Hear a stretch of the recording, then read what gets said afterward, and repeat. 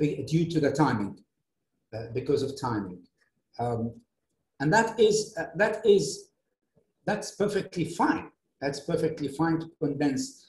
Now, in the 90s, we know, I mean, if we are going to talk about the theories and the translation theories, in the 60s being linguistic, moving up to Steiner and hermeneutics, and then moving down to culture and translation, Susan Bassnett and Snell Hornby in 1988, and then moving to Lefebvre, or how they pronounce it in French, Lefebvre, in 1991, with Susan Bassnett. And they talk about the culture turn, and then moving on to the 2000 and 2010 ideology and translation, and Mona Baker, and she talks about the narrative theory, which was as late as 2007, if my memory doesn't fail me here. Now, all of these are linked together. I mean, if we go to Lefebvre and also patronage, what are we subtitling if we are talking about Lefebvre and subtitling? Who is the patronage element here? It's very similar to the publisher. Who is my publisher? The publisher will not publish anything. They need to publish certain things. So there is an influence by publishers, and there is influence by the institution, by a political group, by a religious group. All of these are linked to subtitling a particular audiovisual material. And just a good example of this is in, I can't remember now the exact date, but I've written it in one of my papers about a bishop called Williams. Now, this bishop was talking about the Holocaust and that. Even the choice between subtitling and dubbing can be politicized. Because if you subtitle, and this is what happened actually in real fact for Al Jazeera at the time, that is in 2006, 2007, is that I asked the producer, I said, which one do you want? Do you want it to be dubbed so that we can prepare a dubbed version and we can voice over this bishop, who is Bishop of England, I think, Archbishop, and whether to dub that piece or to subtitle it. And of course, he resorted to subtitling. He says, because we want to hear the original, because everybody needs to hear the original, especially as he's saying, there aren't many people who have been involved in the Holocaust as victims. So you see, this is translation and politics. Which reminds me of Schaffner, Christina Schaffner, for example. You can also talk about contextualization as well. And then you go back, you go forward to 2015 and 2018 for quality assessment, and Julian House and Nord, Christine Nord. So you see, this is really part of, not subtitling, it's actually part of translation itself. Though there are some constraints which we know about in terms of you need to read this very quickly, the reading speed needs to be very fast. There are lots of studies regarding, for example, eye movement, monitoring the eye movement of the viewers to see how they can look at the picture, the image and the subtitle at the bottom and be able to follow the film, not only just to read the text from the bottom and not worry what the text, what the film is saying, what the image is saying, what the sound is saying.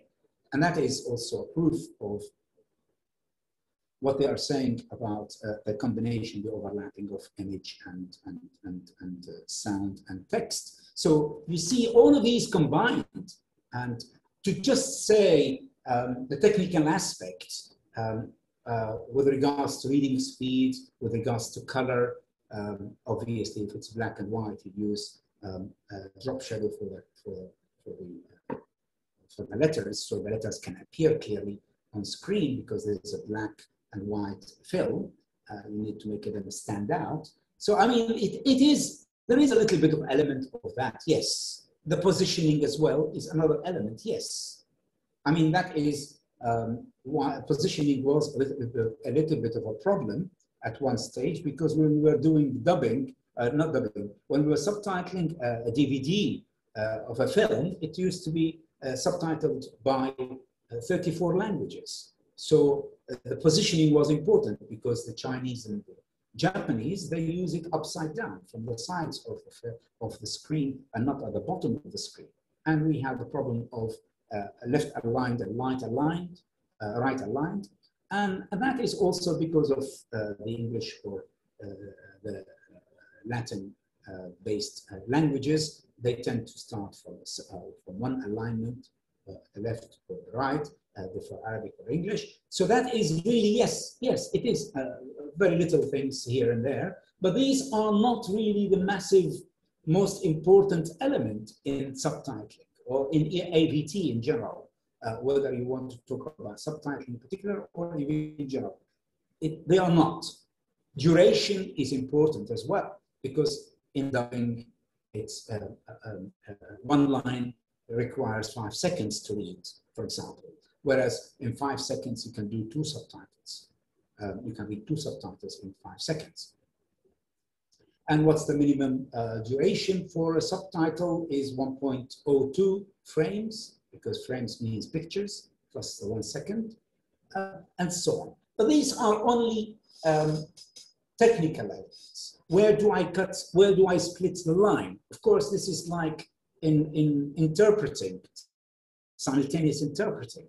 And you know that in simultaneous interpreting, if you are exposed to this kind of thing, and I have been doing live interpreting for Al Jazeera for 5 years at one time, after 2004, 5.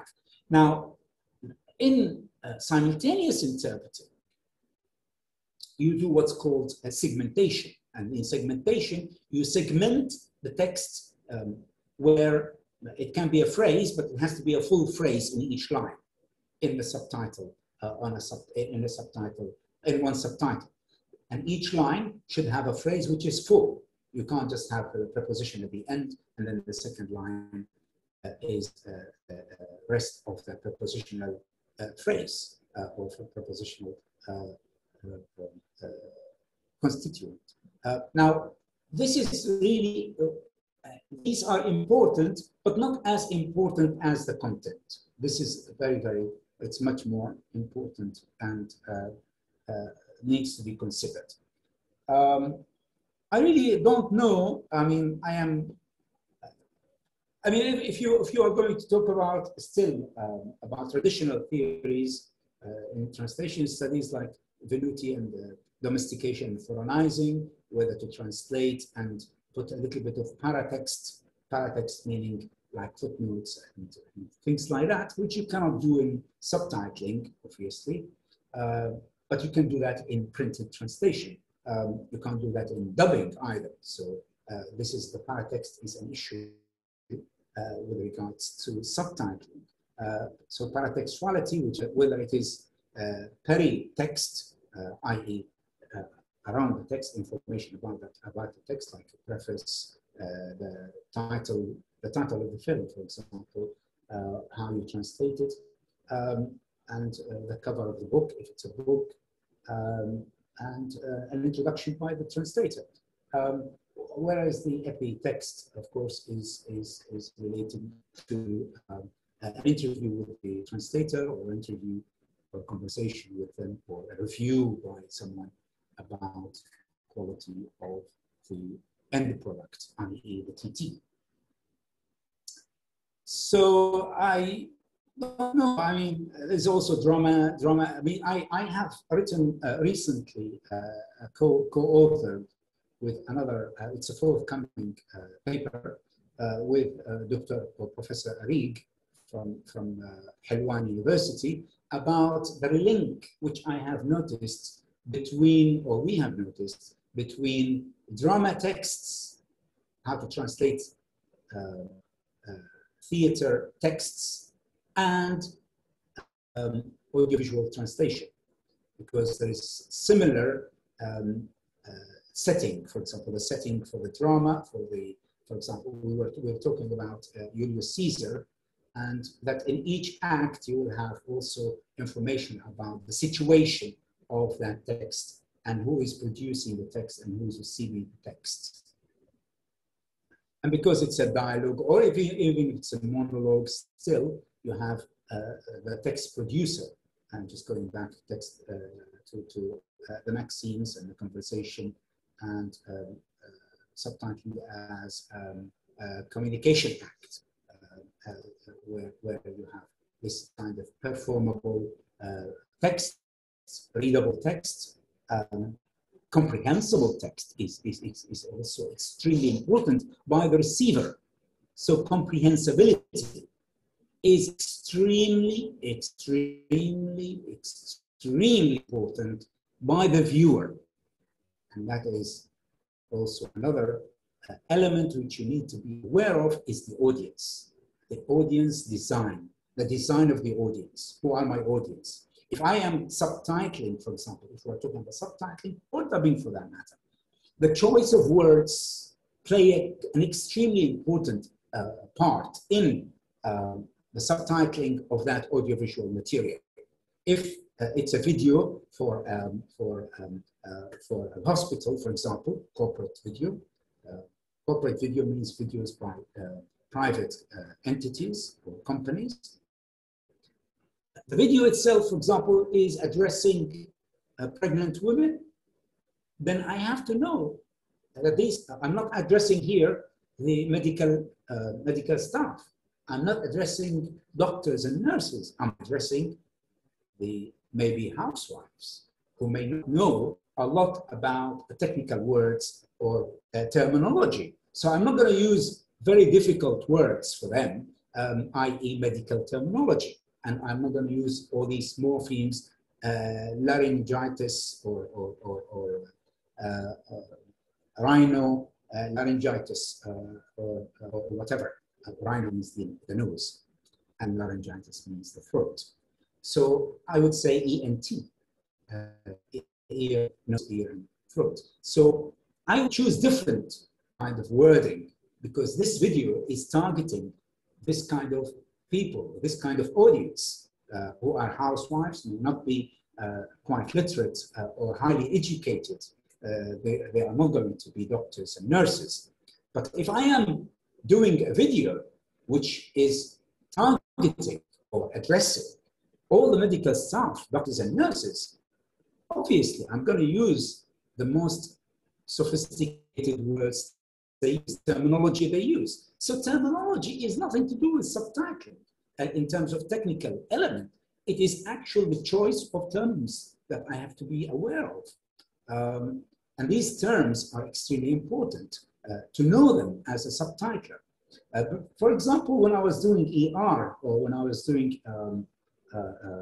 Grey's Anatomy series, it's full of two types of text types. So I need to be aware as a subtitler of the two types of texts that I used, text types.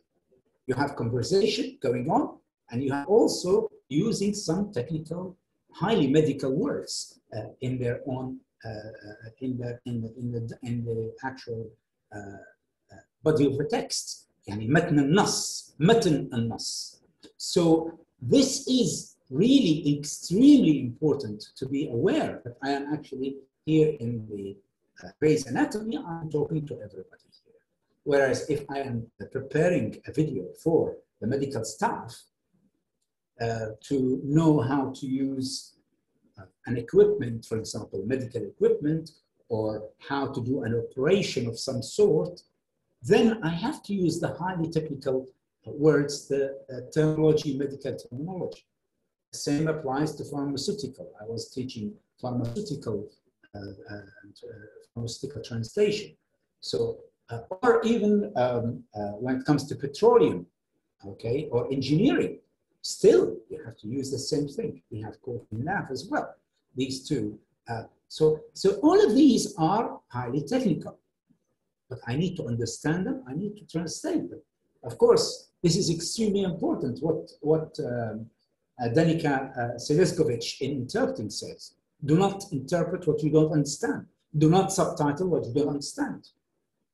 If you don't understand something, don't subtitle it. End of story.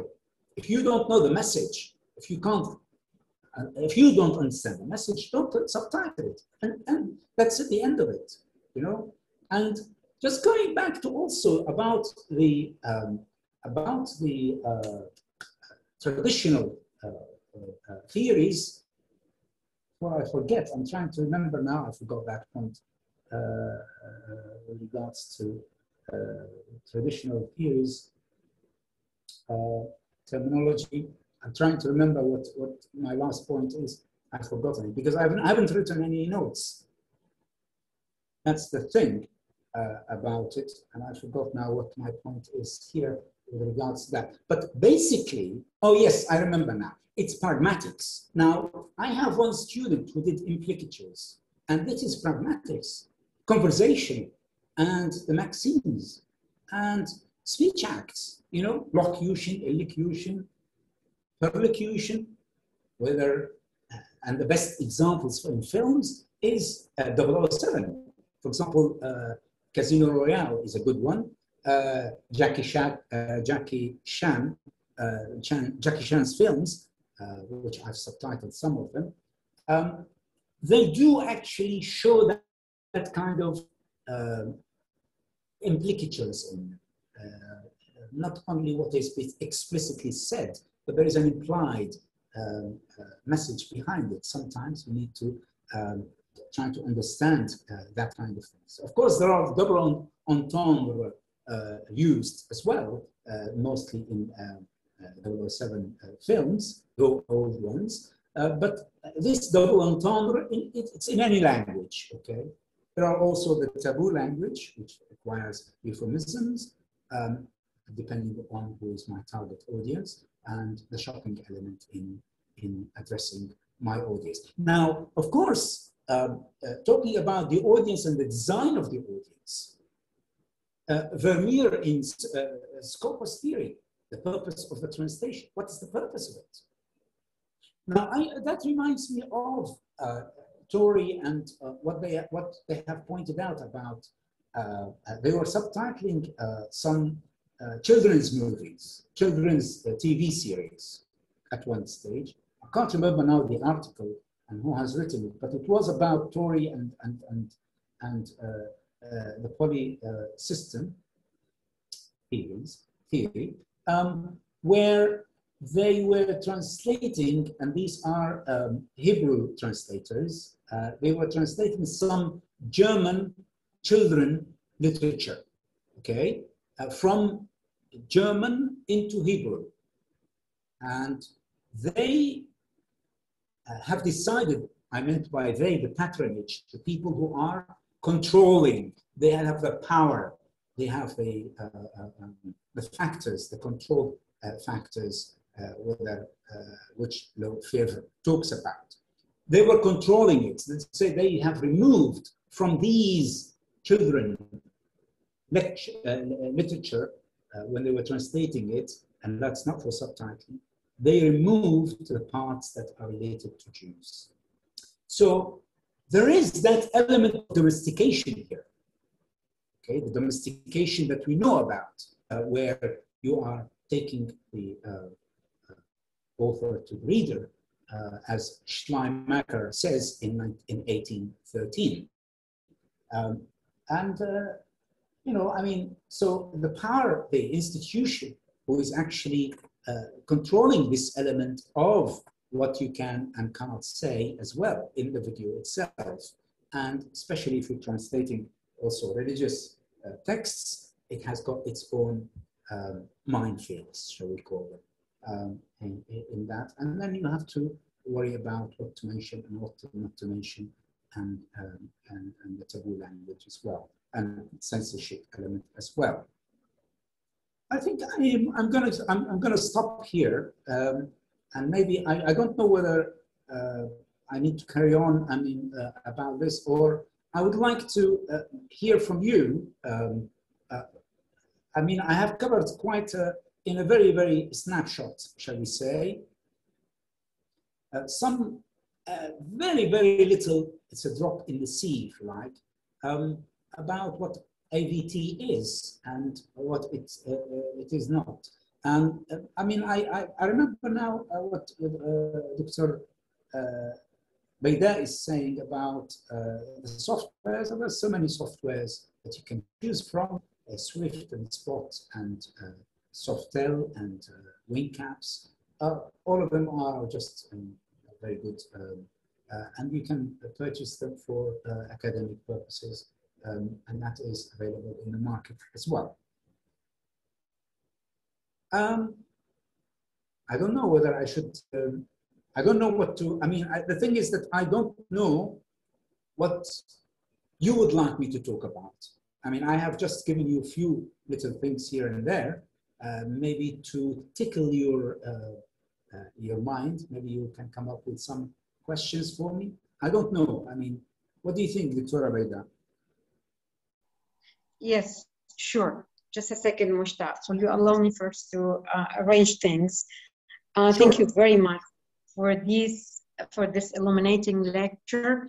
And I'd like to say that we are all learning, including me, because the field has been very recently introduced to our translation departments. And I think this our department is the first in Iraq to have it. And yes, we are all learning. And I think that we have really benefited from some of the cases you have told us about, and we still have more to ask about. For example, when you just talked about Julian House and North, I thought, I have always been thinking when I read about audiovisual translation or teach, that we should start translation theories from scratch for AVT purposes, because everything is different. The factors are different, the purposes, the audience, the decision making, everything. So the first question is, should we really try to start to build new translation theories for the purpose of AVT, which are completely different from translation theories for written translation or interpretation? This is number one. And number two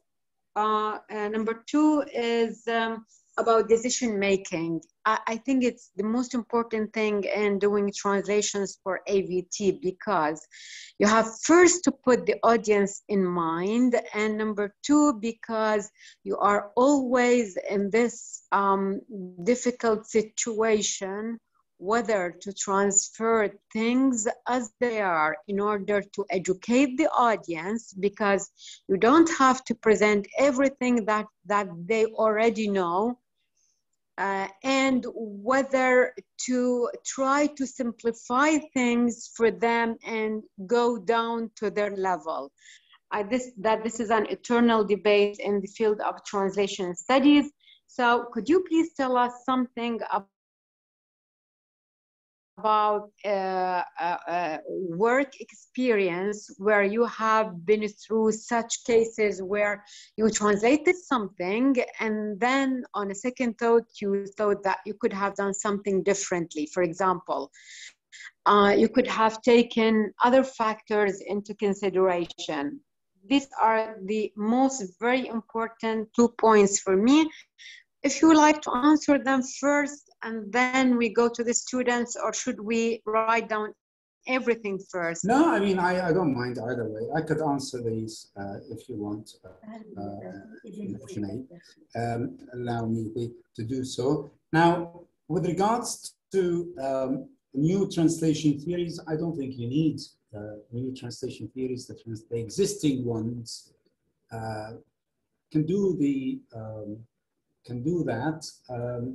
Now, I have read something about as recent as published as 2019 by Venuti, where he talked about instrumentalism and contra-instrumentalism, what he's calling. And that will be interesting for your students to have a look at and read that book by Venuti in 2019. I can't remember the exact title, but it's Contra-Instrumentalism.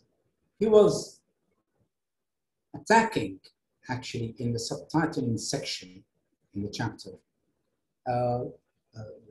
one of the well-known scholars, Gottlieb, and Gottlieb, Henrik Gottlieb, that he was very much into the linguistic side of that. He's not dealing with what he called contra-instrumentalism. I think new theories, I don't think we need new theories because it's only the technical side which is an issue. For example, the audience design is still the same. If you are translating for children books, you have to use a certain language used by children. For example, It's So Raven and High School Musical, these are, and Little Einstein, and these are ones that I've done a long time ago. You can see that my audience are known to me. I know that they are going to be the High School Musical. It's not going to be for adults. They're going to be for young viewers. Little Einstein for children learning. That's what's called edutainment, well known in this. So you choose the kind of decision making with regards to the choice of words, which will be simplified, as in the case of, for example, schizophrenia. You wouldn't, they make fun of the word in like Little Einstein first, at the beginning of the episode, and then by the end they say split personality. He says, what? Schizophrenia. Schizophrenia. And they start making a joke about it. So here, Fusam shakhsiyya, and Fisam, what? And here you are doing the same thing in terms of playing on that and choosing the words. Now, when it comes to also decision making here, with regards to other situations, as in the case of another quite sensitive dialogue, shall we say, between two male characters talking to each other and saying one of them to the other something to do with the underwear of another lady standing somewhere not very far from them. Now, that is, it was translated, I subtitled it as is at the time, and one of the editorial control officer, he came to me, he says, look, I mean, do you expect the audience, as you know, which was at the time in 1991-92, he says, do you expect the audience to actually watch this and read this? So he's just made me aware that I shouldn't be foreignizing that much, shall we say, in my approach to translation when it comes to taboo language or taboo text, whether it's taboo text can be political, religious, or sex related. So I have to reconsider, and that is to answer your question on that. Now, about simplification and oversimplification, this is not required to oversimplify, no. And oversimplification, overexplication is not required in any kind of translation unless it is actual, unless it's for children, and unless you have got it's a slow pace kind of video where you have more time. The duration element is allowing you to do that. Usually this is a luxury when there is a speaker who is pausing a lot, trying to think and speak. And that is when you can actually add a little bit more of text just a little bit, not much. So, I mean, that is really relating to what the speed of the speaker is, whether it's interpreting or even in an audiovisual material that you are watching, or for somebody who is giving a lecture or a conference and he is talking and you are subtitling. There is also what reminds me of this is that in Berlin Conference Film Festival, usually they ask for live subtitling as well, or they want the turnover or turnaround will be very, very high. You have to finish the subtitle film so quickly so that you have to finish it really fast and that. And that reminds me actually, when you said about new theories, I mean, translation as a process, translation as a product. We know this very common dichotomy, if you like. As a process, are we talking, you can look at the conditions of the subtitlers or the dubbers, how much they are paid. Are they going to be voicing the actual script themselves, or somebody else is going to do that? What the deadlines are like, what are the conditions, the work conditions, what kind of software they are using. All of these are to the process, not only the decision-making process, but also the process of the actual subtitling itself. And whether it's dubbing, so I would say the process of audiovisual translation. So we do not need to reinvent the wheel here. We need to add to what already exists there in the theories, and the theories are just just as important as learning the technical side. The technical side is just a little bit and not need to be over simplification, definitely not acceptable. Not acceptable in subtitling for children program, even though you simplify, but you don't oversimplify. You don't oversimplify. I hope that I have actually covered your points, Dr. Reda.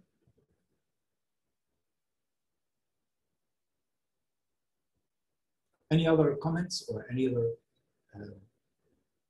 points, comments, remark, question you want to ask?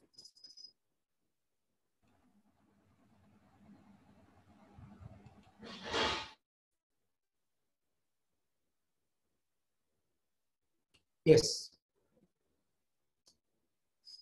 Anybody wants to ask anything particular about a particular point, or you want me to elaborate on something?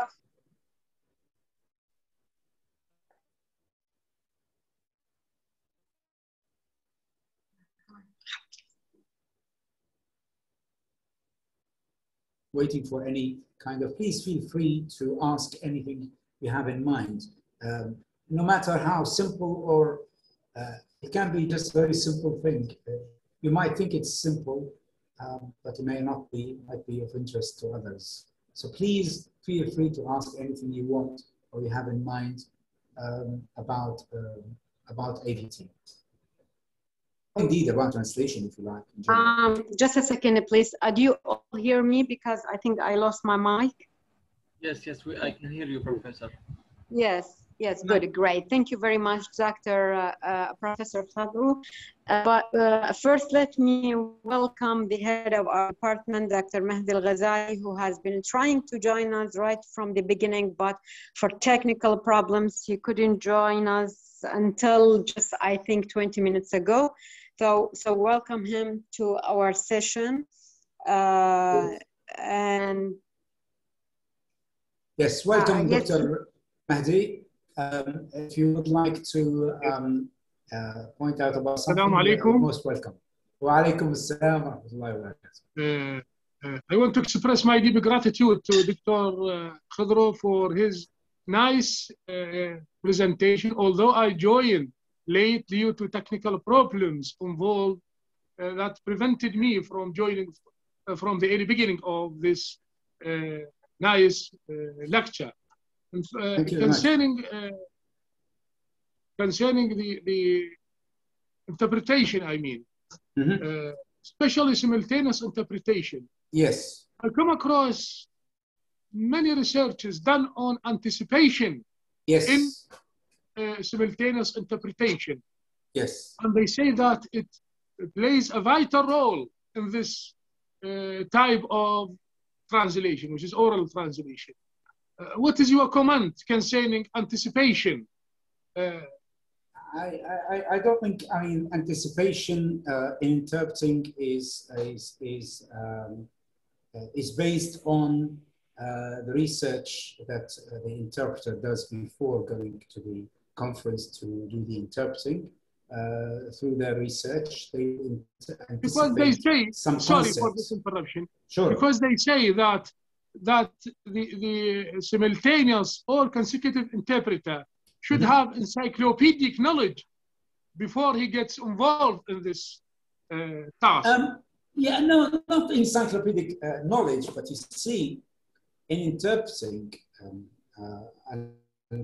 I'm sure. And for those who are doing interpreting, they know that it is not really. It's like I see you in the corridor and say, "Excuse me, can you please come and interpret?" And you just come in and jump in and interpret. It's particularly in conferences. Usually in interpreting, you tend to have like 2 or 3 days beforehand to be able to prepare some of the material that you are expecting to be discussed. Yes. And while you are preparing, you come across terminology in both languages. And when you do that, you are remembering them in both languages. Like a translation brief. It is similar to the yes, it's similar to that, but it's a much bigger scale, because what you do as an interpreter, and that's what they do in the UN and in Brussels. And when I was doing my interpreting, I knew at the time that what the topic is about, what are they going to discuss, roughly speaking, and then I go and read all these articles in both languages, watch what is on the media, TV, radio, in the newspapers, what is on the internet, and so on, in order to have some knowledge, background knowledge about the topic, so that I know the equivalence of all these different terminologies used, because sometimes the terminologies that are used in English are not exactly translated into Arabic and vice versa. So therefore, I go and do that as an interpreter when I know that it is, for example, the conference is about business, for example, or the conference is about the environment, or the conference is about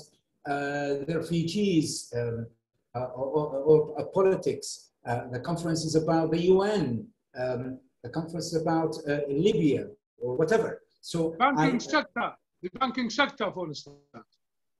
Yeah, I mean, whichever topic it is, you as an interpreter, you prepare yourself beforehand.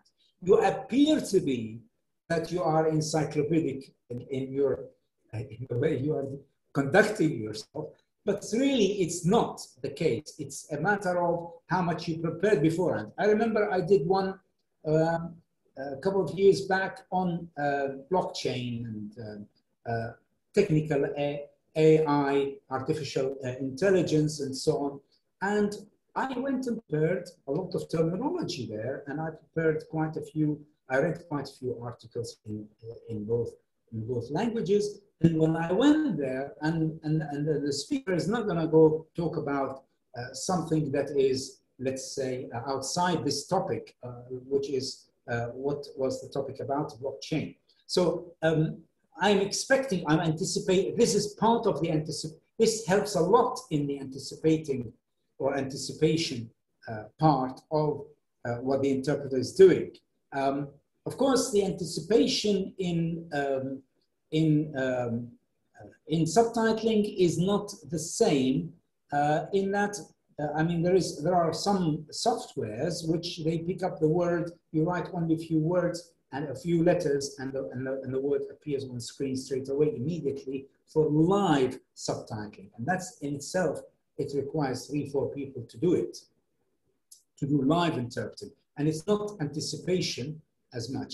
Now, anticipation can be based a little bit on collocations. Like, for example, if he's going to say in Arabic, تعددت الأسباب, and he stopped, you know what to expect next. So you anticipate that. You anticipate he's going to talk about, if you are in the UN, you are expecting, for example, a certain resolution, the number of the resolution, what the resolution is about. If it's 2254, you know that's about Lebanon or Syria or whatever. So, this is the kind of knowledge that you need to have to be armed with. You need to have that with you before you go into that.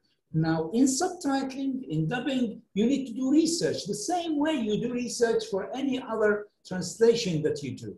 When you come across a term, you don't know what it is, DNA, for example, or any other term, in a scientific term, you need to go and search it like any other text that you come across. But the difference, in a way, from interpreting is that the text type is different. The text type can be formal and spoken English mixed together, or legal plus spoken. A good example is, what's his name, in The Rain Man, for example, the film, where his brother is mentally retarded. So when he was talking to the doctor is telling him some terminology which is used in the medical field. So that is a kind of I think you mean The Rain Man. The Rain Man, yes, The Rain Man, and then there is also the Tom Cruise and Dustin Hoffman. Tom Cruise, that's it, yes. When he was talking to the lawyer was using his law language, the legal language. So about contracts, about heritage, and so on, inheritance rather. So all of these 2-3 different types of texts are used in this film. So, I mean, films can have more than one type. Now, in interpreting, you could have that as well, anticipated to an extent, the 2 different types of text types. I remember I was interpreting for a conference, and there was an imam or somebody, religious leader. He was going to speak in the conference. I expected him to do some Quranic verses, that he's going to be doing that. And while I was interpreting, he did actually use some of them. Now, I had to preempt that, and I met him before the conference, paper that he was going to give, and I asked him what are the texts that he's using in the Quranic texts. And he told me, and I went and prepared them beforehand, and I put them next to me for me to be aware of what they are about, and in order to interpret them very quickly, because it's quite a minefield if you want to interpret them correctly. And I have noticed also the audience themselves, when he started to use these Quranic verses, a number of them started to put their headphones on, only when he was talking about these particular verses. So you see this kind of, it's a little bit of anticipation, I could call, which I have managed to expect and anticipate, and did that. But there are other anticipations with regards to the topic itself. Thank you, Professor Ahmed, for these nice remarks and comments. Thank you. And thanks for accepting the invitation. Thank you very much indeed. I am so honored to hear you, and I'd be more than happy to answer more of any of your questions, whether it's about interpreting or I mean, I'm talking about interpreting. I know anticipation is there's a book about anticipation, simultaneous interpreting, Benjamin. Okay, thank you very much, Dr. Kuddro, for this really sufficient answer. And I think I kept Mushtaq waiting for a long time. Sure. So let's have his question. Yes, Mushtaq, go ahead.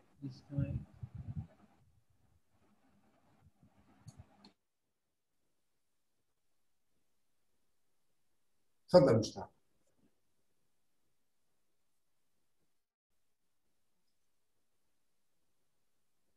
Yes, Mushtaq, we are waiting for your question. Are you there?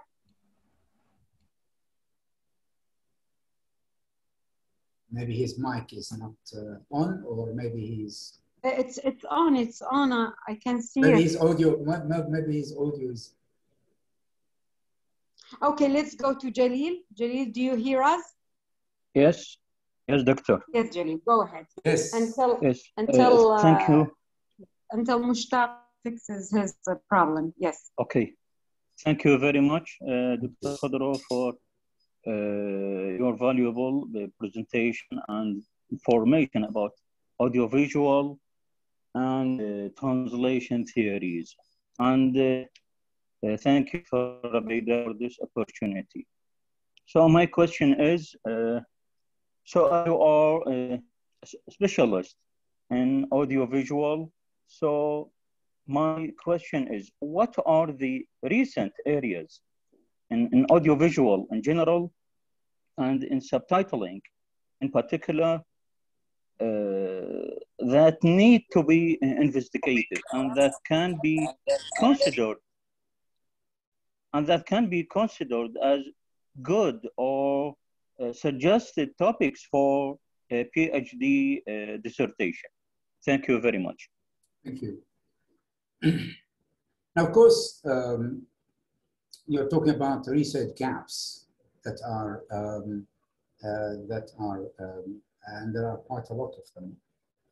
I would say, with regard to research gaps, you can go for intralinear magazine or journal, intralinear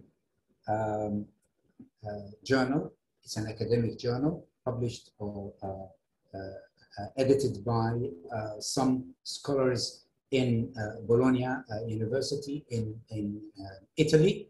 I remember there is, if I can actually give you the title of something building something or other.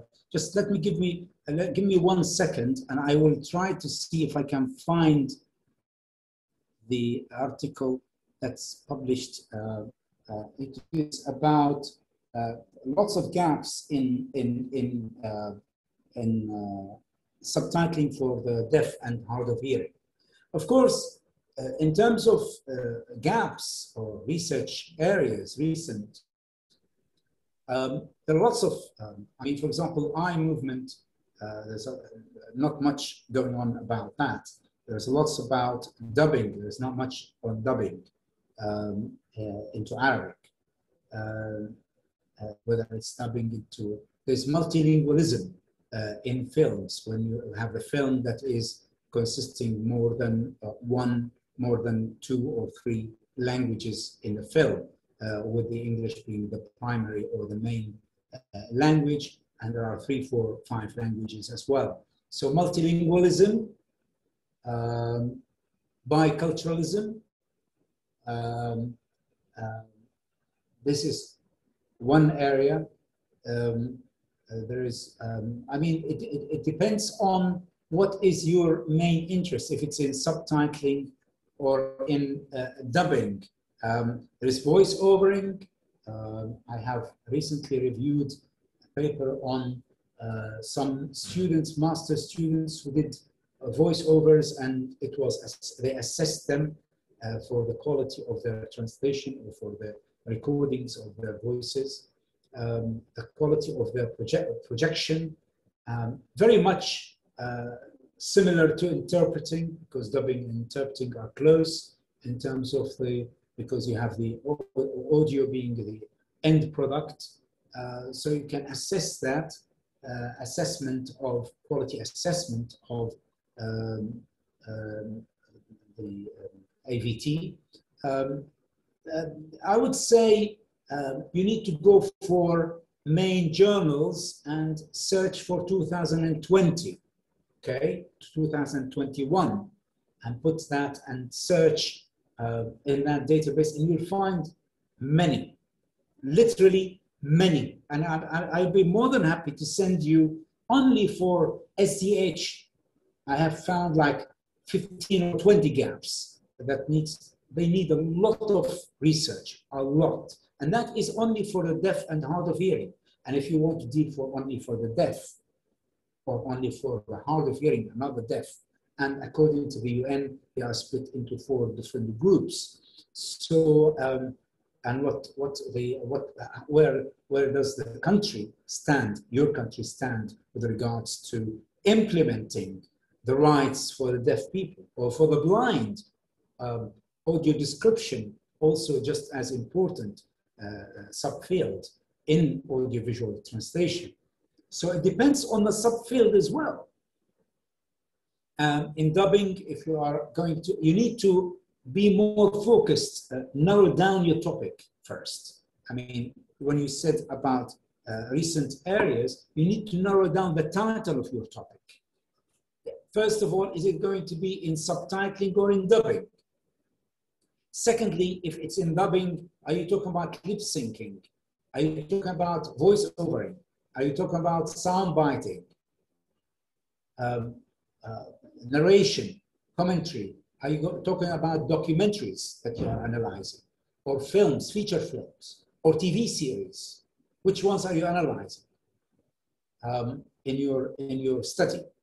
So all of these are elements that are important to decide upon before you can say where to go from there with regards to that particular topic. Going to subtitling, again, not only the film itself that you choose, but how you're going to analyze that film.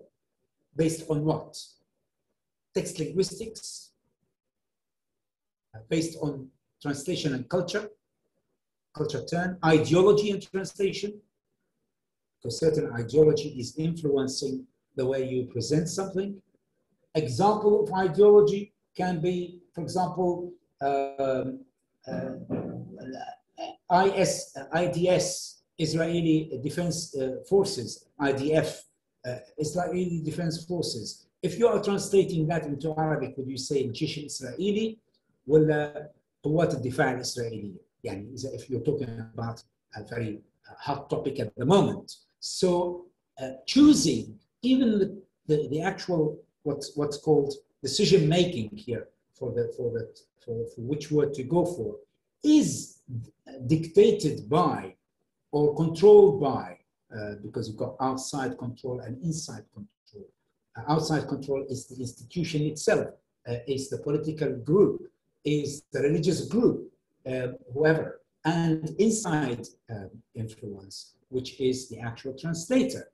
The translator can actually, himself or herself, can actually decide on certain words to choose, whether to call them insurgents, okay, which is mutamarridin, or we call them martyrs, mustashhidin, istishhadiyin, or we call them intihariyin, suicide bombers, or whatever you want to call it. So that is really very interesting to go through the translation and politics, or subtitling and political political subtitling. So it is extremely varied, extremely difficult to give you just 1, 2, 3 examples. I'd be more than happy to send you an already file which I have on gaps for only SDH, and it is like 3, 4 pages. It is like 10 or 15 gaps there, highlighted by one of the scholars in Intralinear Journal. There are other journals that are interested, like New Voices in audiovisual, which you can go and search. The translator, you can actually, as journal, you can find out the target as a journal and see what are the latest articles written about audiovisual. Read that article And then from that, you branch out and decide what you want to do next. Because you thank you very much, Dr. Ahmed, for this detailed answer. Now we go to Mushtaq. I think we Thank are you, running Doctor. out of Can time. you hear So me? let's try. Yes, yes. Yes, we Thank can. you. Sorry, yes, sorry for the technical problem. First of all, I would like to thank Professor Beida for giving us this opportunity to be in touch with one of the figures in the field of translation and AVT, dear Professor Kuddro. Dear Professor, in your book, which is Linguistic Issues and Quality Assessment of English-Arabic Audiovisual Translation, and which is also a valuable resource in this course of our study, you have tackled the issue of semantic lexical issues, for example, the polysemy and register and other issues. My question, can we apply the practical functional approach to quality assessment that you did in the case of Pocahontas in 2016? Can we apply this translation quality assessment to the translation of pun in comic sitcoms? Thank you very much. Now you're talking. Okay, you see, you're talking about a genre, which is humor, okay, which is, there is, actually, you can search for this. It is about dubbing. I have supervised a master's thesis in 2016, 2017 on humor, because you're talking about humor here. And humor itself is quite, you need to look at how to make humor, how to make a joke, because puns, playing on words here is the issue. And play on words is quite a very tricky topic to use, because it's very much language specific most of the time. And these are difficult to actually produce in another language. You need to go for the functional equivalence, definitely, to be able to reach the same kind of area. Now, I'll give you an example of a tongue twister, for example. I mean, if you're translating a tongue twister, she sells seashells on the seashore. Now, how would you say that in Arabic? You can't just say in Arabic, تبيع الأصداف على شاطئ البحر أو في شاطئ البحر, because there's no, if somebody said to the other guy, can you please say, she sells seashells on the seashore? It's going to be very difficult to understand your target audience. Will they understand what you're doing there? They would not. Then functional equivalence is the answer. Now, functional equivalence, of course, you can say, can you say خيط حرير على حيط خليل, for example? Or can you say خشبة خشرنفش تحمل بالسنة خشرنفشتين?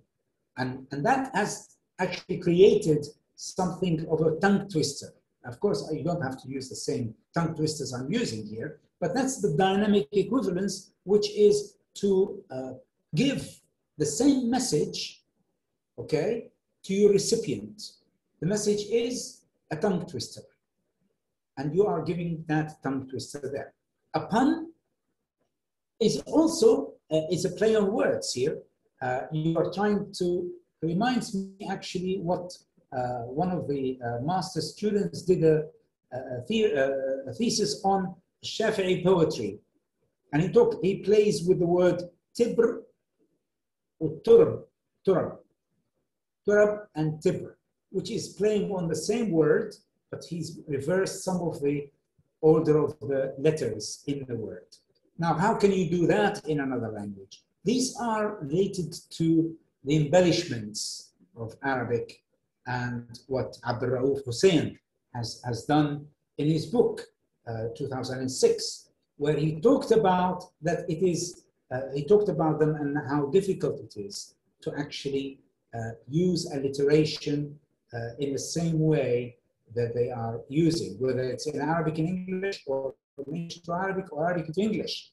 يعني أيها الناس من عاش مات ومن مات فات وكل ما هو آت آت. How would you do that in the other language? Now that is to do with poetics.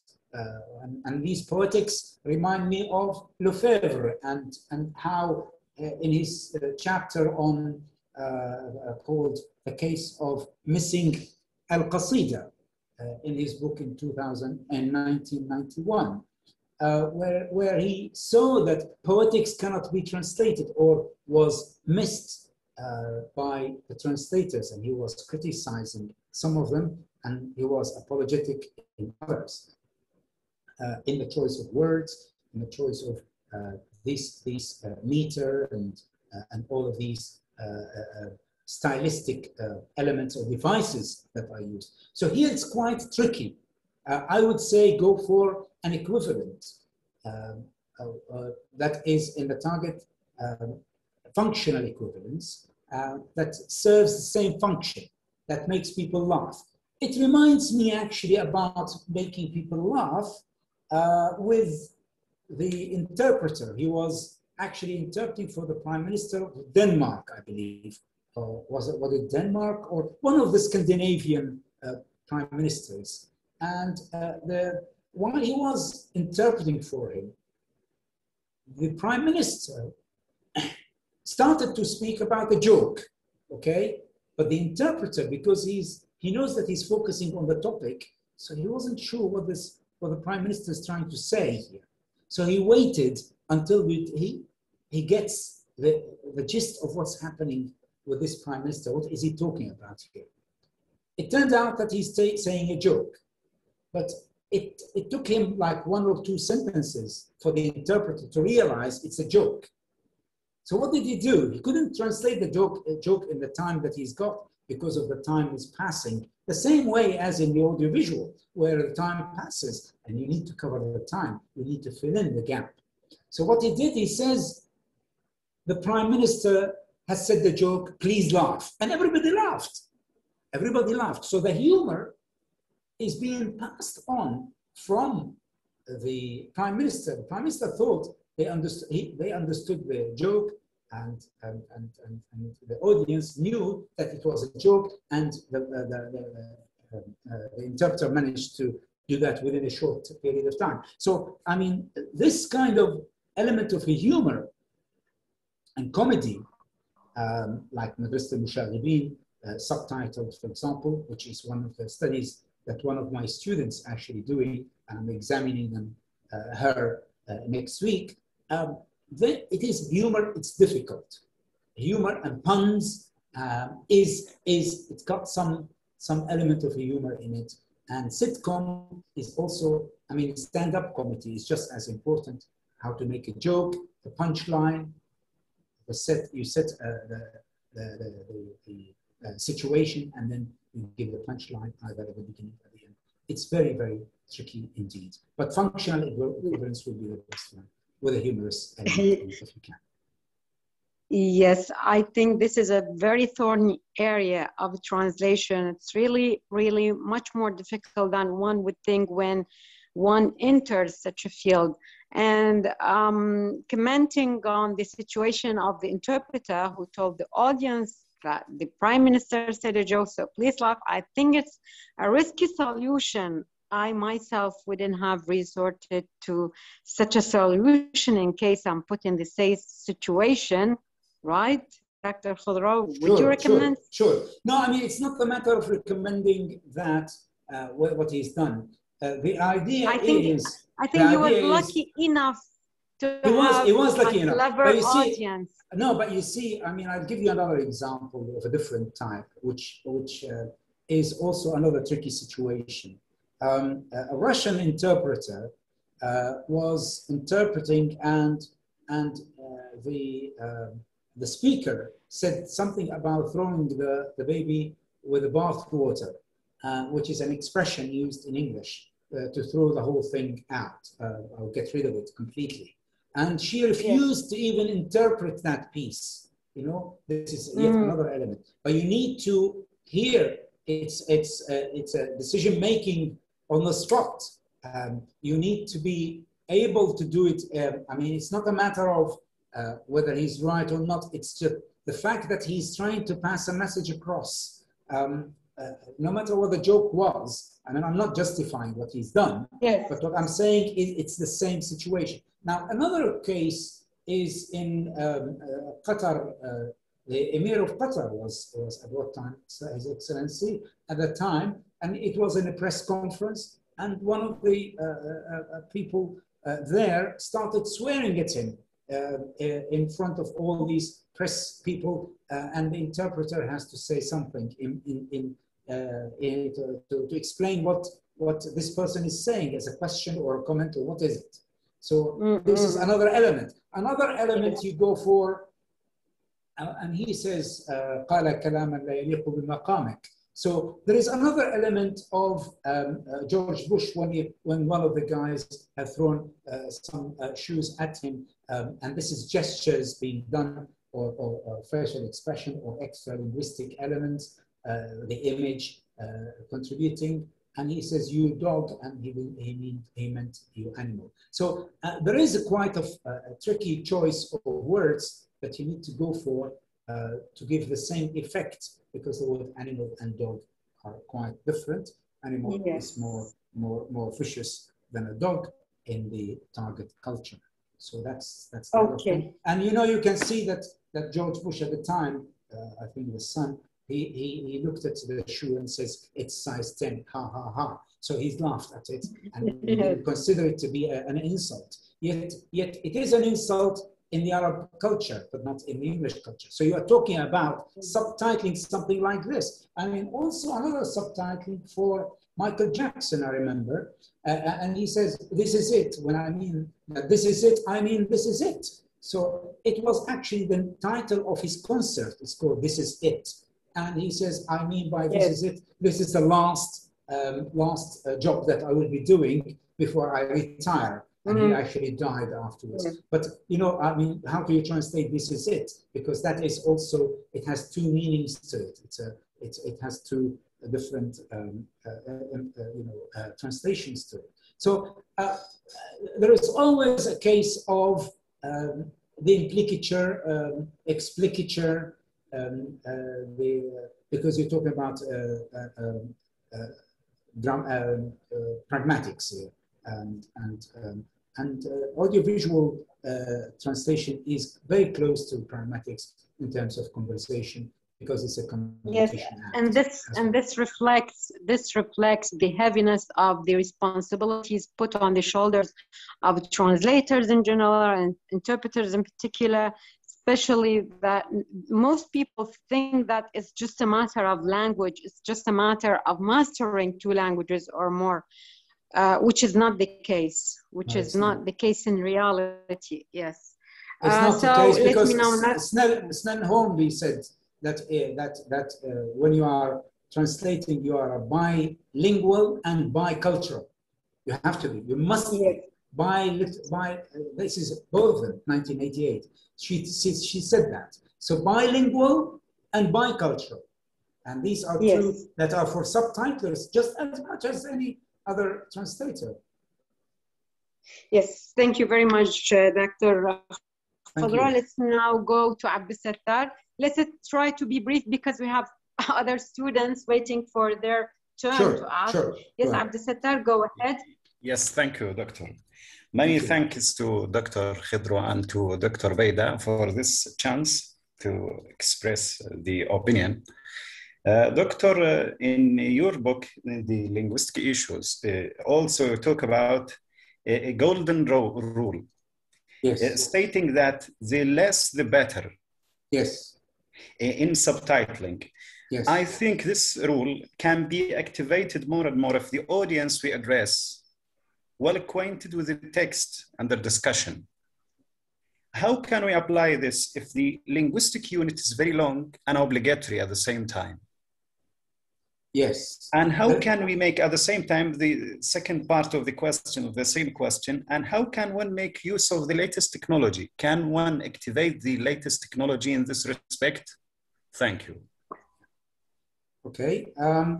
Now about the rule of the lesser the better, it is there are lots of mannerisms that are used in subtitling. For example, "Hey man, watch out man," I can't see you, man. Where are you, man? And sometimes this word man is referring to a woman, believe it or not. So the mannerisms can be dropped, especially as they are not needed. And also, I mean, less the better. For example, if he says, no, no, no, no, no, no, 10 times, or 5 times, 6 times. Do you need to say that 5 times, 6 times?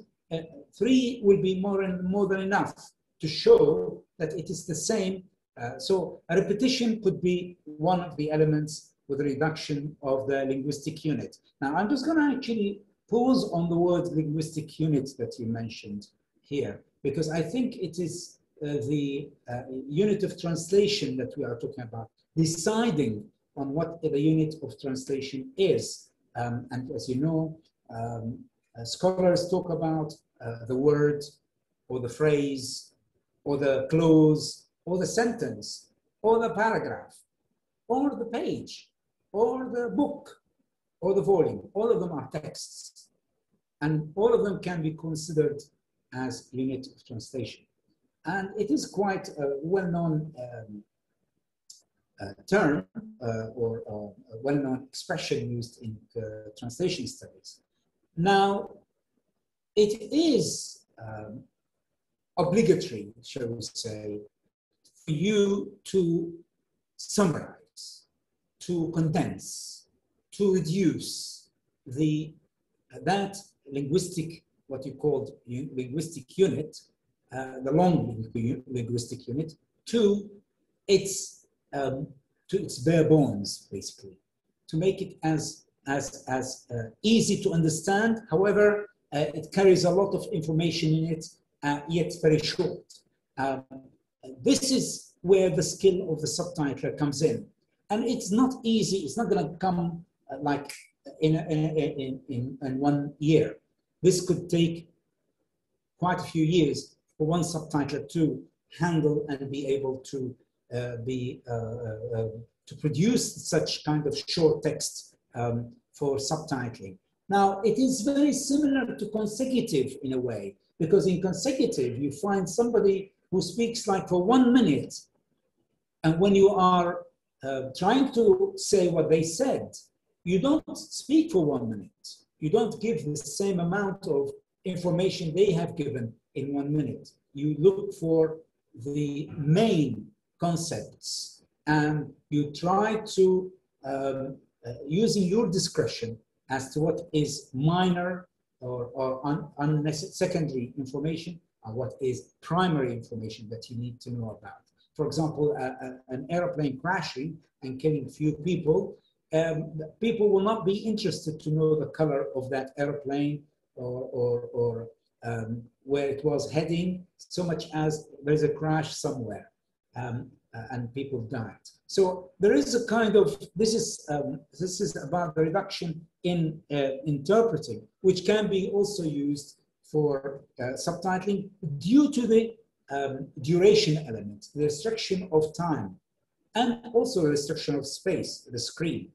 So due to these two highly, I would say, suffocating constraints, it makes you really sit down and think, how can I make this sentence shorter? How can I make it shorter, but I can make this audience understand what he's trying to say? That is the gist of, or that is the main target. That is your main objective. With regards to the latest technology, it is helpful, the latest technology, in voice recognition, in identifying when the dialogue starts, where it ends. There are lots of softwares that are being done here, and that helps a lot in time queuing, and time queuing takes time in subtitling, for example, or in knowing the duration of one sentence. How long is this? 7 seconds? I have to make sure that I can read it in 7 seconds when I translated it. When I the TT has to be 7 seconds read, to be read in 7 seconds. If it's not read in 7 seconds, I'm sorry, your dubbed version of that English, the Arabic version, is to be thrown out of the window. So technology does actually help. latest technology. Thank you, Doctor. Thank you.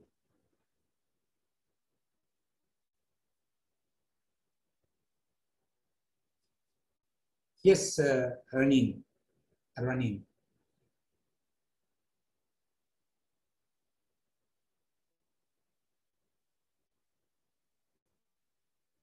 Ranin? Yes, Dr. Abeda, where are you?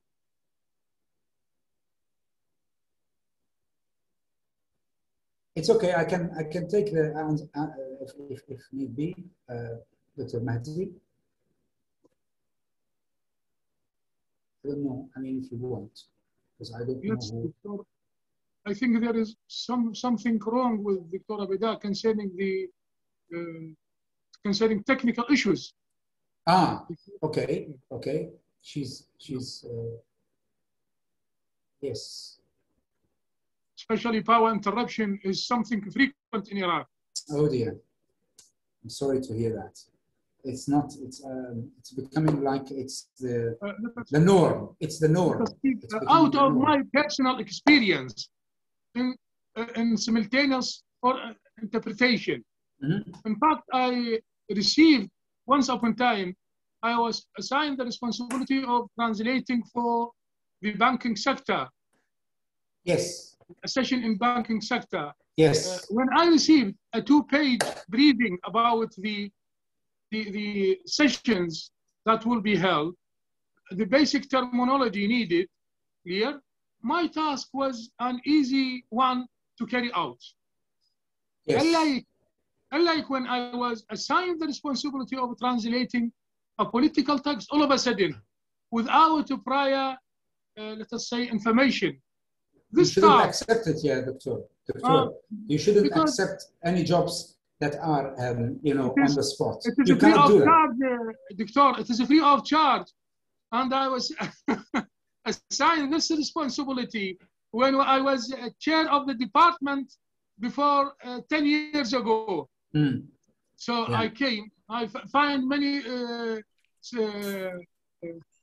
TV satellite channels working there in the room, and the room was full of audience. And I take the responsibility and did some sort of consecutive interpretation. Yes. I started to do some sort of note-taking, yes. And I was highly successful with the testimony of the people sitting there. Yeah, yeah? Wonderful, wonderful. So such a task, the idea I want to reach, this is such a task, or whether consecutive or simultaneous interpretation, unless the interpreter is provided with, let us say, a 2-page, a 2-page briefing about the translation event, I think he, as you mentioned, he should not accept. Yeah, he should not accept it, or he should not involve himself. He should not involve himself in such a translation act. Doctor, they respect you more when they know that you are not someone you can just pull by the hand and just come in and say, come and interpret for us straight away. It's not, you have a switch in your head between the two languages, but the amount of vocabulary, the amount of terminology used is extremely important. Now, there is one thing about the business. Those children that are thinking. Can you turn off the microphone? Okay. I am alone in my study room. Okay, that's fair. Now, I remember I had interpreted for in business, and it was about banking, and it was about transfer, what's called the system called SWIFT, and SWIFT is a system used in Brussels for any kind of money transfer by any country, from any country to any country, and it means transferring interbank, international. It's an expression. It's an acronym, and this acronym I had to prepare it beforehand. Do not accept. I would say to any of your students doing interpreting, do not accept any job in interpreting without going and preparing Not only the brief, and you are being very modest, Dr. Mahdi, in this. I wouldn't say that. I would say you need 2 to 3 days before the event to be able to interpret. You can interpret conversational kind of talk, yes, no problem. But when it comes to conference, or because this is a prepared speeches, and prepared speeches, they are usually condensed in terms of the information. If somebody's talking without a prepared script, it's very easy for you to interpret because they are speaking from the top of their heads, whatever comes to their head. But if you are doing that for a conference, it is quite demanding, and you're not supposed to do it more than 15 minutes.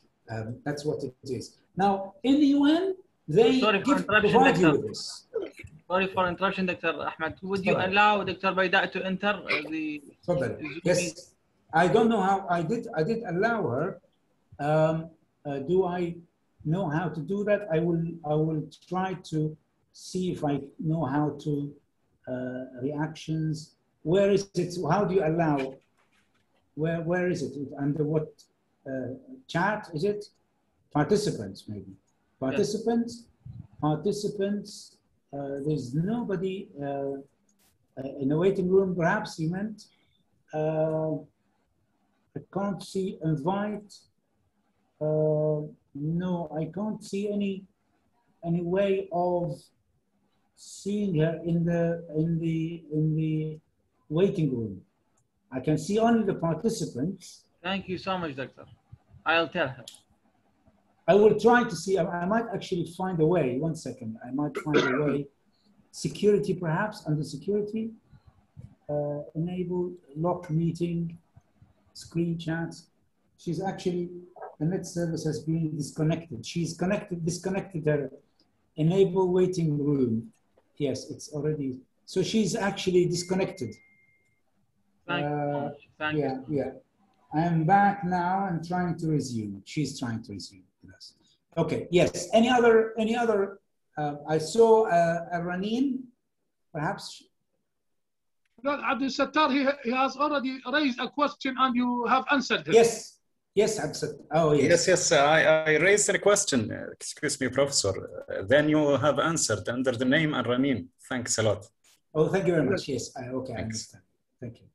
Okay. If no one has any question. Mr. Isam is Isam, yes. Do you have a question to raise? Isam Muhammad. Tfadal. Yeah. Thank you very much, Victor, for being here with us. Thank you for your nice presentation. No problem. Doctor, I have a question. This question is of 2 parts, by the way. Sure. It is related to the pragmatic meaning of the visual element of the audiovisual message. To which extent, Doctor, the visual element of the audiovisual message, to which extent the visual element is important to convey the intended meaning of the source text? Yes. And how this element affects the inference of the readership to reach the intended meaning. The second part of my question is also related to the visual element. Do you think that, Doctor, as you said, we have readership and we have different kinds of readerships according to their knowledge, according viewership, to their, viewership, yes, viewership, yes. That if we do translation for audio-visual text into, for example, Arabic language, do you think that we can have 2 visual elements, one related to those people who, let us say, lay people, and one related to professional people? So we can have, can we have 2 types of visual elements of the same source text? When you say visual elements, I mean, what do you mean by visual element? I mean, for example, the background, pictures, for example. Yes, so usually you don't do that. I mean, this is what you don't change. The editor who does the technical side, they can edit down or edit out some visuals that are unacceptable, perhaps. They can edit them out, but you are not entitled to do that yourself. This is a kind of censorship. Now, let me just go back to visual I'm element. sorry. I'm sorry. I had to go out because of the internet service. It disconnected me. Now, yes, I'm back. So forgive my absence for the last 10 minutes. Thank you. We really appreciate it. Okay. Now, to answer your question, I mean, when you say visual element, I said that earlier about Rimael and Diaz Centers and Orero, 2007. There is an overlap between the sound, the image, and the text. These three together can actually produce the message. The message is not based on only the text itself, but more than that. An example, an exaphora, for example, if he says, here is this, if he says, here is this. Now, of course, you need to know what this is. What is he talking about? The image can show you it's a pen, okay? Or it's a lighter for a cigarette. Now he says, here is this, or here it is. If you don't see the image, you are not going to be able to know what this is. If it's masculine or feminine, gender-wise. So you need to say هذه ولا هذا. إذا كانت قلم تقول هذا، وإذا كانت قداحة أو كبريت علبة كبريت فهذه. فإذا you are linked, you are bound by the image. The image actually gives you the context in a way similar to what the drama text, the theater text does when you know where the actual scene is. So the situation where you are is extremely important. The image is extremely important to pass the message across, pragmatically perhaps sometimes. So that's the intended meaning, which can be, as I said, double entendre. If it is, it's got double meaning to it. Then the image helps in that. Now, editing it down for the layman and not for the professionals, you don't need to do that. You need, usually companies, corporate videos or corporate productions, they tend to give you two videos. One for the specialists, the professionals, and another for the layman, the people who are the ordinary people who are watching this video. Like I am in a hospital watching, for example, on the screen, they can be advertising for teeth and how to make your teeth nice and so on, subtitled. Now this video is addressing certain group of people. So the audience, you know which audience, they tell you which audience. And you can ask the client to tell you this information. Very important information that you need to do in order to reach the intended meaning or the intended message of the audiovisual here. So it reaches the audience via 2 or 3 elements. Via the sound, because they can hear, via the image, they can see what's happening, and also via the actual words, the verbal element here that's being used. So there are 3 elements that are combined together, which help a lot in the condensation, in the reduction, in the shortening of your subtitles to make it shorter with regards to that. Viewership, as I said, you need to know that from your client to decide which text to use. Mm-hmm. Yeah, thank you very much. I think this is clear enough. And finally, we are going to the last question, yes, from Ibrahim. Ibrahim, go ahead. Let's make use of these. Sure. These last minutes, they are dedicated to you. Thank you so much, Dr. Baida, for organizing this lecture. Thank you so much, Dr. Ahmed Kuddro, for this remarkable lecture. In fact, I have 2 questions. My first question is, what are the most suitable strategies used in subtitling war movies from English into Arabic? And number two, will multimodality be compromised in subtitling? And what are the answers for such problem? Thank you so much again. Okay, thank you very much. I would like to know what you mean by modality. Are you talking about modality as in audio? Yes. Yes. It is audio to audio, audio to written. Is that what you mean? Multimodality, I mean the audio, the image, and the text will be transferred into condensed mode, which is written in subtitles. Yes. Okay. Because I mean, as you know, modality can be called for modal verbs, and modality in that one, how to translate modal verbs. That's completely different area. Yes.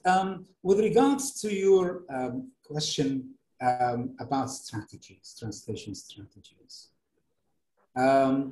Now, I need to point out to one thing before I talk about war movies. Strategies.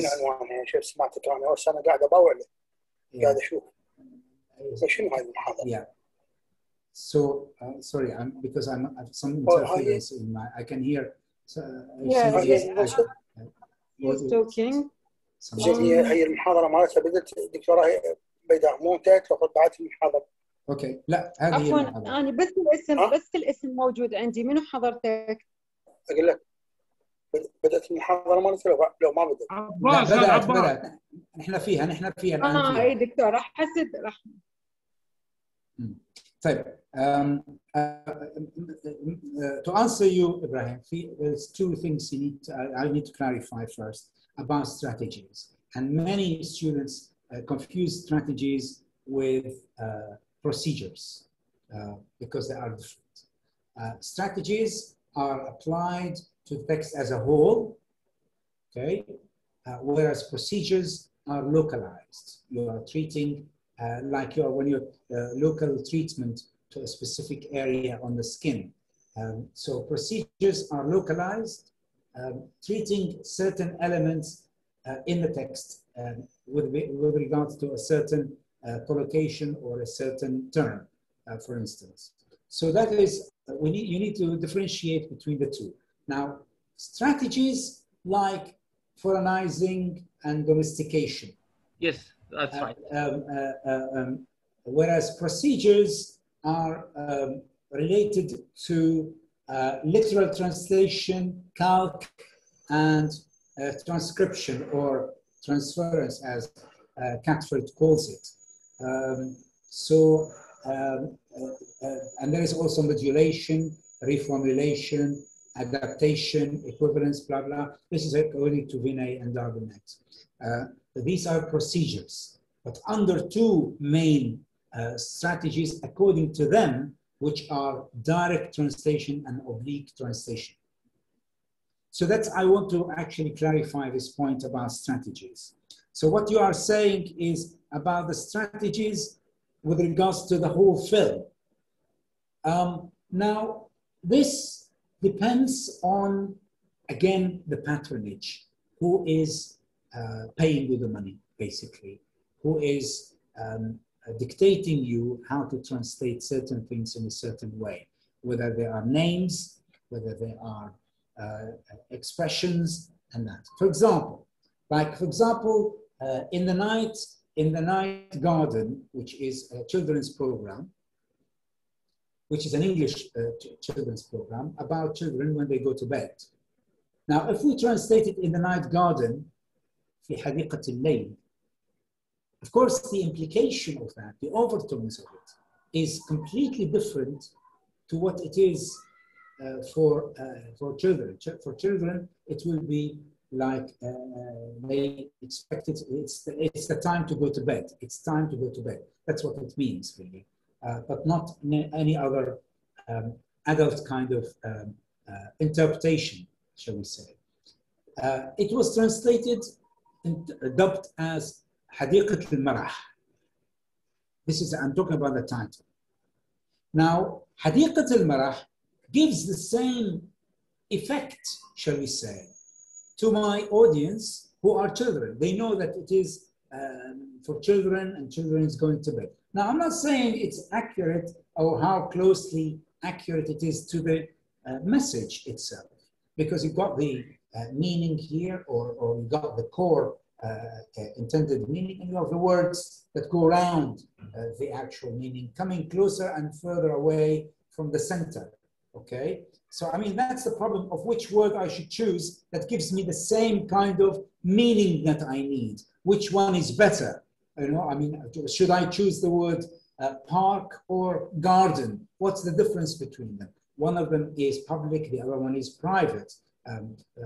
Garden is for a house, a park is for a public park.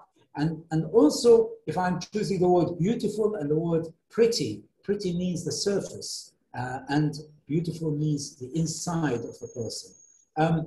So it depends on which one I am choosing here to give the same effect or the same meaning and the same intended meaning with regards to that. So that is really the word choice to reflect that. Which one I should choose from, the word house or the word home. The word home is more emotional, more linked to your family. That's the way Palestinians would call it dar. Dar now darko, meaning your family and my family, and not actually the actual house itself. It has emotional element attached to it, the word home, to compare to the house. So you see, with regards to war movies, now if they are using the word insurgents, would you call them mutamarridin, rebels, or would you call them thawriyin or thuwar?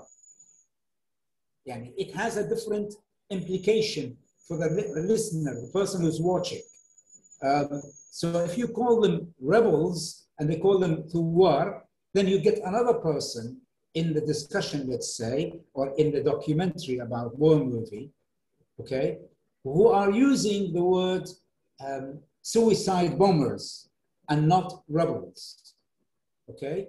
Or they're calling them insurgents, or they're calling them troublemakers, or they're talking. So it depends on their perspective, the perspective of the text producer, the ST of the original. What's their perspective? You are presenting their perspective, and it's based on that you are going to choose your wording in that.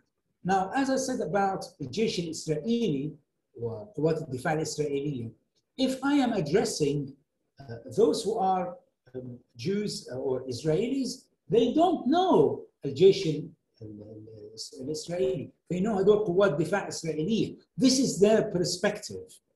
But if you are presenting that perspective in an Arabic channel, then they're going to be worried about it. They will say, what do you mean قوات الدفاع الإسرائيلية? فرضاً. So you see, who is the text producer? You need to know the ideology, the agenda, the political agenda that's behind that film. Because that's a historical film, war movie, and that is presented in a certain way from a perspective, from a certain perspective.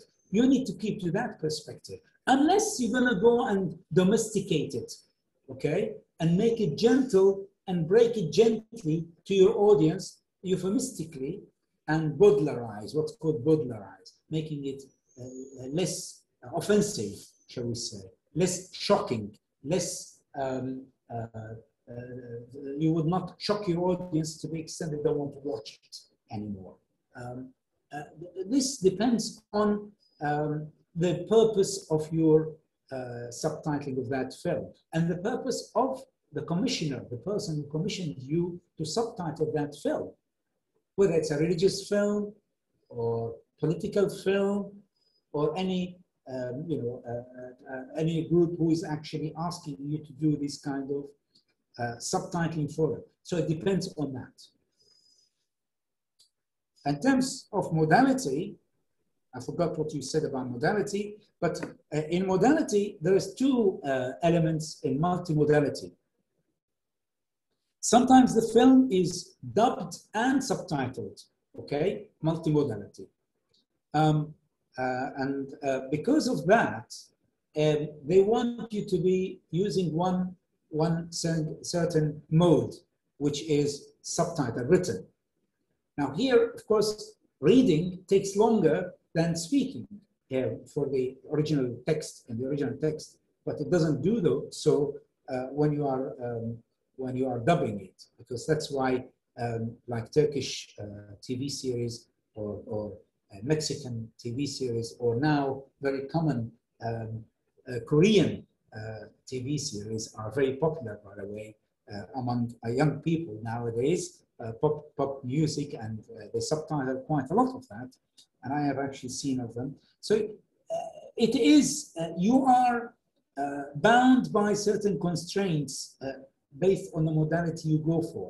If you go for the modality of dubbing, that means you have to produce it audio text, which means you have to تشكيل it, تحط عليه diacritics, تشكيل بدك تجهزه بحيث انه يكون duration wise fits well within the limit of the duration of that particular sentence, whether the individual is facing the camera or his back to the camera plays a part in the dubbing part. So all of these will play into the duration of recording that piece in audio, because you are producing it all audio.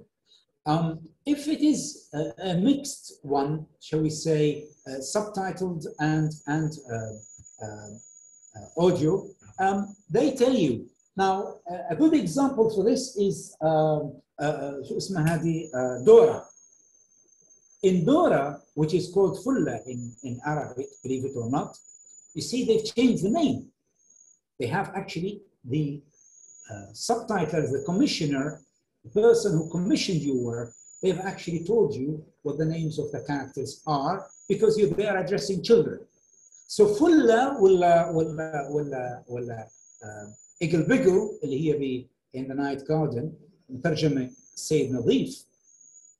All of these names have changed based on a strategy that is based on a strategy dictated, okay? The one who has the power. Who's got the power? The control factor, the outside control factor, the political group, the religious group, the institution, if it's an institution that you are subtitling for. So it depends on them telling you what are the guidelines. Their guidelines you need to follow. In terms of duration, they tell you, for example, 6 seconds per subtitle. You cannot go further than that. So you need to segment, as we call it in interpreting, segmentation.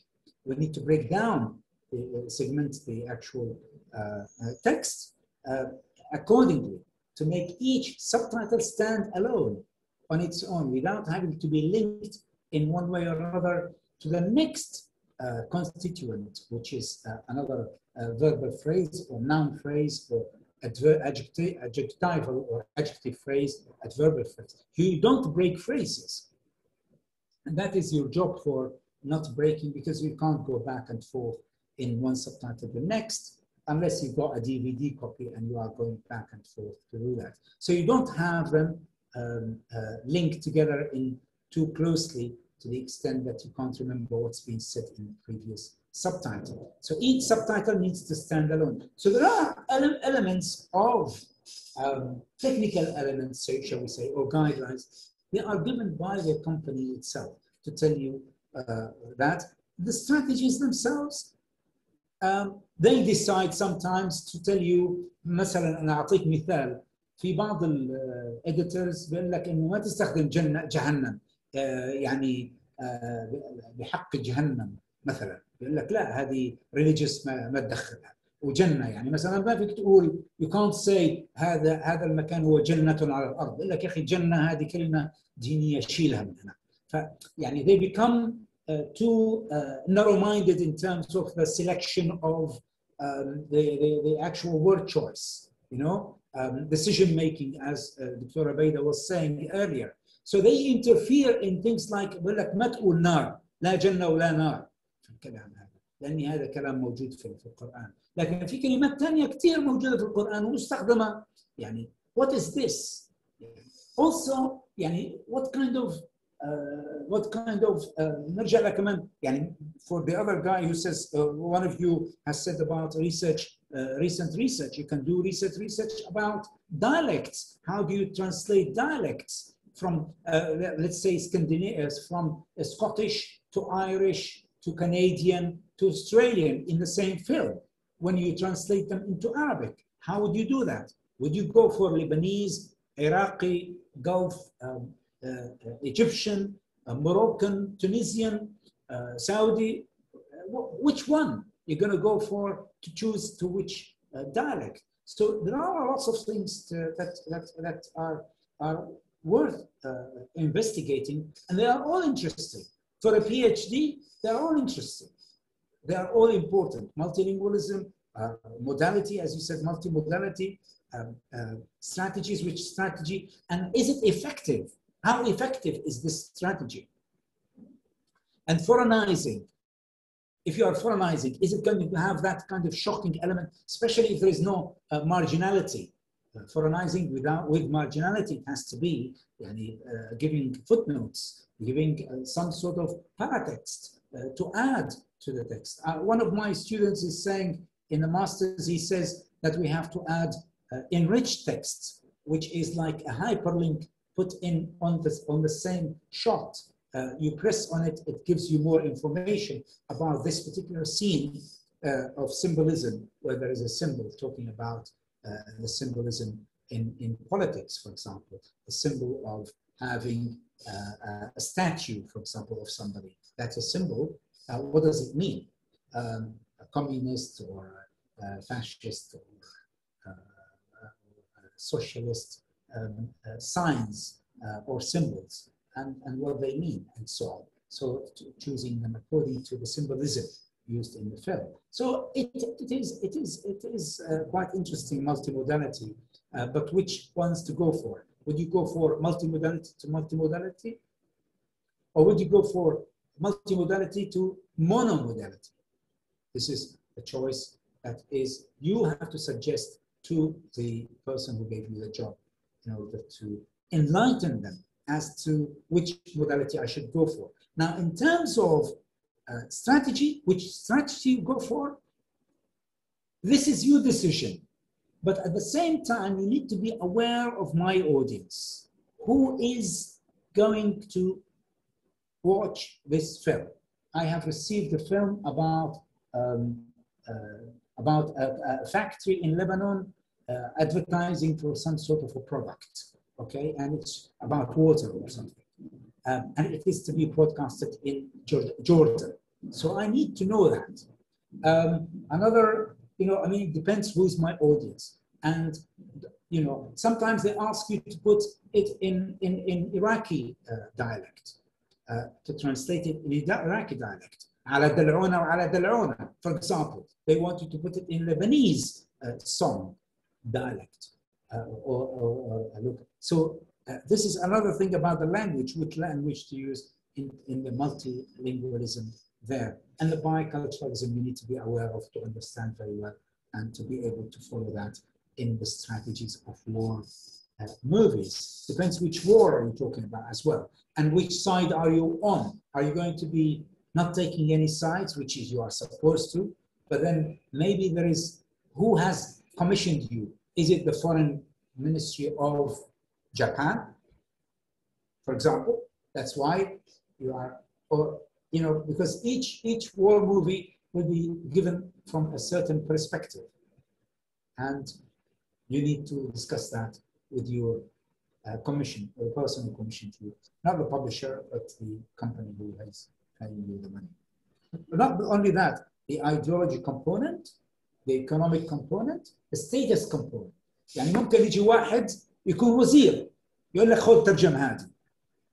لأن إذا بترجمها مو على كيفه ما راح يعطيك فلوس. So there is the status component, which is control factor, according to Lefebvre. Economic factor, مين حيدفع. Status factor, if he's a very important person, it plays a part. Economic factor, ideological factor as well, component. read له further. It's very interesting to consider for patronage and whether these factors are interlinked. أحيانا ما يكون نفس الفاكتور مع الكلاينت نفسه، يعني الكلاينت نفسه هو ستيتس عنده منصب، وايكونوميك هو اللي بيدفع، وايديولوجيكال هو اللي بيفرض عليك منتاليتي معينه تفكر فيها وتبرزها في الترجمه تبعيتك وتعمل suppression to any other kind of thing, and that is domestication par excellence. Okay, thank you very much, Dr. Ahmed. I think that if we let ourselves be carried away in this enjoyable and very interesting discussion, we wouldn't finish before midnight. And we would like... Would you mind allowing me to talk for 2 seconds? Sure. Yes, for sure. And just, I want to say, before concluding that, Dr. Mahdi, are you using this status component here? It's yes. No, I don't mean it in that. I don't mean it in that way. I don't mean it in that way. At the end of this, it's all right. It's all right. Yes. At the end of this nice presentation for this highly informative lecture on interpretation and audiovisual translation, I want to express my deep gratitude for Dr. Ahmed Kuddro for the acceptance of the invitation and for presenting this lecture, which has enriched me personally, enriched me a great deal. I repeat my gratitude and deep thanks for your, let us say, person. Thanks. I'm so honored, and I don't Thank know. You, I'm lost for words. Most welcome. Honored to have you with us, Dr. Mahdi, in this session. And I would like also to, and I'm really being optimistic about this. I don't think it's a far away that one day we can host Dr. Ahmed on site in our university live. We will sure invite you after the end of the pandemic in one of our academic events, and I'm sure you wouldn't hesitate to come over to Baghdad. You are most welcome. We'll meet you live. We'll host you for a number of days, for lectures, for a conference, or whatever that is suitable for you. And we are still saving more and more for more discussions. And we hope, and I'm sure you are generous enough not to reject our future invitations. No problem. Thank you. Anytime. And I'd like to thank all the students who have been asking. And then also, I mean, I would recommend for the students to read more about audiovisual from other languages and how they are being transferred, because it doesn't have to stop at Arabic. And you can always follow their model, whatever the model they have used. And there are hundreds of models in the translation studies. I would like to wish you all the best for all these PhD students. And I will be more than happy to, guide, if need be, them in their research projects, if they would like to. I'd be more than happy. I don't mind. I'd be honored to have that. And I would like to thank also Dr. Mahdi al-Ghazali and any other doctors who are here. I don't know if there are. Of course, I will definitely thank Dr. Baida for this invite. Very surprised, I'm pleasantly surprised to have heard from you, Dr. Baida. And of course, we are always in touch, and we have been for some time, and it's a pleasure. It gives me great pleasure to be with you and to be with Dr. Mahdi and with all the other PhD students, and I wish them the very, very best. And they are very promising candidates. I can tell that from their questions. Most welcome. Most welcome. Thank you very much, everybody. Thank you for attending and for making this session very successful. I wish you to enjoy the rest of the evening and the night. Goodbye, and see you in our next event. Goodbye, everybody. Thank you. Thank you very much, Doctor. Thank you. Thank you. Thank you very much, Doctor. Goodbye. Thank you very much. Thank you very much, Doctor. Goodbye. Thank you. Most welcome. Most welcome.